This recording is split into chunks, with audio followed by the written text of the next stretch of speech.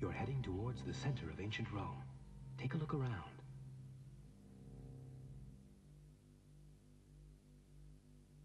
These would have been shops and houses.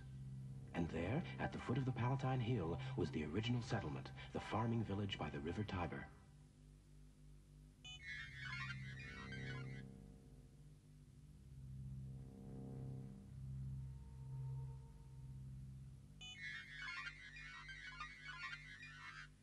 The Forum Square, one of the centers of city life.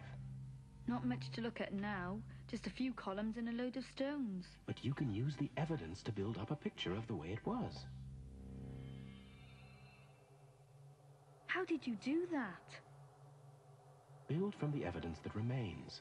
Bases for the pillars. The foundations are still here for a covered walkway.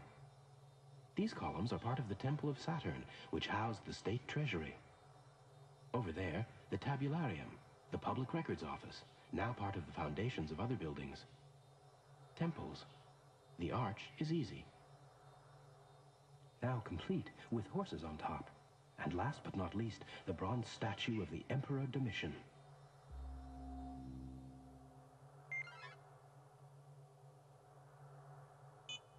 I don't get it.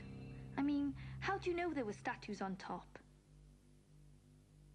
How do you know about the man on his horse? Select detail. The holes where the clamps would have held the horse's feet. And there's other evidence. The Romans built the same kind of forum in towns throughout the empire, from Egypt to England.